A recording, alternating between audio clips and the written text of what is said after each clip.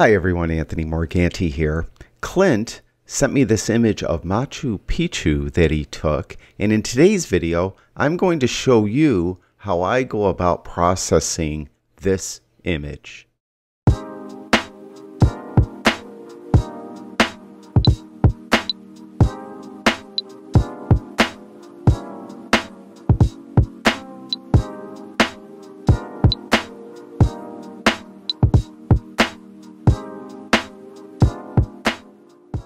Often when I have landscape images that in my mind think that they'd look good in color and in black and white, what I'll often do is before I even begin processing it, I'll create a virtual copy and I'll process the original raw file in color, and then after that I'll go to the virtual copy and process that in black and white. And that's what I'm going to do with this image. I think it's a really cool image, and I'm just wondering what it would look like if it were black and white. So what I'm going to do is I'm going to hit the F6 key on my keyboard to open up the film strip, and I'm going to create a virtual copy by holding in the command key and tapping on the apostrophe key. That's the keyboard shortcut on a Mac to get a virtual copy.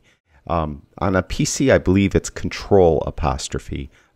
Just correct me if I'm wrong. So I have two versions of the image. Both of them aren't processed at all. This is the original raw file, as you can see there, and there is the copy, which is the virtual copy. So I'm going to work on the original raw file first. I'm going to close down that film strip again, and I'm just going to start processing. And I really am going to do pretty much what I always do to a landscape image. Nothing too much out of the ordinary here. First of all, I'm going to go to the Basic tab. I think the white balance is fine, and I like the Adobe Color Profile, so I'm not going to do anything there. In the highlights, right in here, there's no detail at all over in here. I'm going to take Highlight Slider down and just see if I could tease out a little detail. And you can see I'm starting to right in here. So I'm starting to get a little detail there. I actually brought it all the way down. Then what I'm going to do is I'm just going to open up the shadows. This is kind of like, you know, Lightroom Processing 101. You bring down the highlights, open up the shadows to begin with. You're making the image flat. Then what you're doing after that is you're adding contrast selectively to the image by beginning with the whites and the blacks. So what I'll do is I'll go to the white slider now, and I'll hold in the Option key on my Mac. It's Alt key on a PC, and I'll click down there. The screen will turn white, and I'll move that to the right till I see some colors coming through. I'm starting to clip particularly the blue channel, and where I'm clipping or showing white on the screen, I'm clipping all three channels. Then I'll just bring it back until all that clipping disappears. We don't want to clip the highlights, at least I don't like to, because then you're blowing out the highlights and you won't have any detail in those parts of the image at all. And I was just pulling down highlights to get some detail back in here. So I don't want to, definitely don't want to lose that detail with my whites adjustment.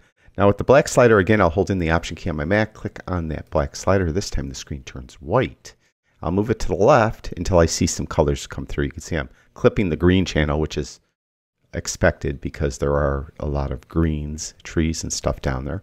Now I don't mind clipping the shadows that much. Of course, if I print that where it's black, that's just black ink will be put down. I won't have any detail. But I like to clip the shadows a little bit. I think it gives my image some tonal depth. So I like to do that. So I just moved 4 sliders so far. There's before and there's after. There's before and there's after. You can see I think it looks a little more balanced now. Now, clarity and texture. I'm going to bring in some clarity first. I usually like to work these sliders from the bottom up. I'm not going to do anything with dehaze. I'm not going to add any more haze or try to remove haze with that. So I like to work these from the bottom up because they're more heavy-handed from the bottom up, meaning dehaze is going to do some drastic things to the image if you move that. Clarity does drastic things, but not as much as dehaze might do. And then texture is a little more subtle than the other two. So I like to work them from the bottom up for that reason. I'll add some texture, quite a bit actually. Maybe that's a little too much. And a little, I'm sorry, I misspoke. I added clarity, and it might have been a little bit too much. Then I'm going to add texture. Just like that. Kind of zoom in, make sure I'm just not making it too over the top. That looks pretty good right there. I'm not going to do any vibrance or saturation. I often don't. Sometimes I'll come back to that. I think I did last week with the image I did last week. I did some HL adjustments, then I went back and added a little bit of saturation. I might do that here, I don't know. But what we'll do is we'll close that down. I'm not going to do anything with tone curve. We'll go to HSL.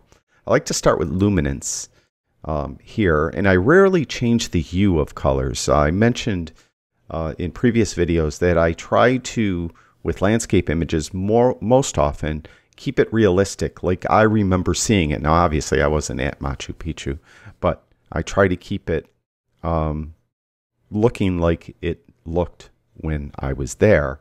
And similarly, I want to do that here. I just want to make it as visually pleasing as possible. So what I'm going to do here is I'm going to adjust luminance of specific colors to just give me some more tonal depth or tonal range. And usually what I'll do is I'll make the yellows brighter and I'll make the greens darker when I'm dealing with anything that has like grass and trees in it. And just doing that with luminance, I'll do a before after. There's before. Now, like, look at this patch of grass right here. All right, there's before and there's after the adjustments. You can see how it's just bringing out some of the detail and the tonal variations of the grass. That's why I like to do that. Similarly, these trees down here, there's before and there's after. So it just kind of brings out some more tonal like variation. Blue might affect the clouds a little bit. So I could kind of move that around and bring that down a little bit. And then I'll go over to saturation. And I think there's a lot of green here, right? So I'm just going to increase the saturation of the green a little bit. And that's it. And I actually think I'm done. He shot it, let me see, I hit ISO 100. So super low ISO. There's really no noise to speak of. Not much to worry about here. I'm not even going to add any noise reduction. By default, when I imported the image into Lightroom, it gave it a sharpening amount of 40, a color noise reduction of 25. I'll just leave those defaults and not do anything. I think I will go to the effects and I'll just add a dark, very slight dark vignette, just to bring it more kind of in towards the middle. And here is before, and there's after. Before, after, and there is my edit on Machu Picchu. Now, I mentioned I want to see what it would look like in black and white. So we'll go to the virtual copy. And again, I'll go to the basic tab and I'll immediately convert it to black and white. I'll immediately go down to the highlights just like I did before and bring those down till I see some detail come in those clouds. I'll open up the shadows, make the image flatter. Then I'll selectively introduce some contrast by moving the whites up until just before I clip, and the blacks down, and I'll clip a little bit down there. I don't mind doing that. Then let's see with dehaze. No, don't like that. I'll add some clarity. Clarity looks pretty interesting. Quite a bit of clarity I added. Then what I'm going to do is I'm going to immediately jump to the black and white mix. And here we could adjust the tone of different areas of the image based on what color those areas were when the image was in color. For example, we know there was a lot of green in the image, right? So if I go to the green slider and I move it to the right, whatever was green in the original image will get brighter. And when I move it to left, green will get darker. So you could affect those tones, similar to what I did before, but we were working with the colors. So like I'll bring the yellows up again. Pretty much the same thing I did before. Let's see what blue does. Yeah, I'll kind of bring those blues down a little bit.